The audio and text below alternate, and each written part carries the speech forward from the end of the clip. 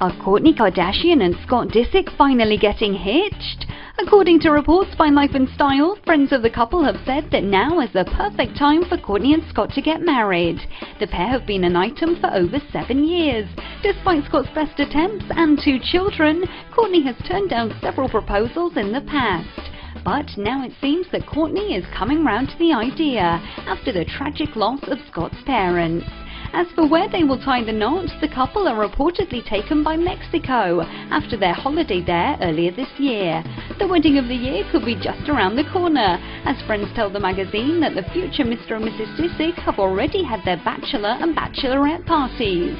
In true Kardashian fashion, no expense will be spared for the long-awaited nuptials, with reports that the couple will splash the cash and spend around $30,000 a night to stay at one of Mexico's most exclusive venues.